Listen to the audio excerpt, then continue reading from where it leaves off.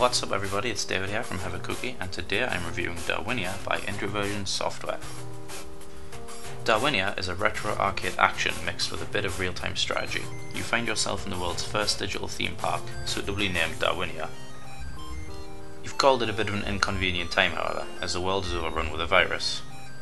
Dr. Sepulveda, whose name I'm completely unsure of how to pronounce, so from now on I'm going to refer to him as the Doctor. So the theme park is created by the Doctor, who has requested you to help remove the virus. The Doctor equips you with some programs to help you defeat the virus, but not many, and you're restricted to the number of programs you can run at one time. This provides a great platform for advancement, as you can influence the Doctor's priorities in improving these programs.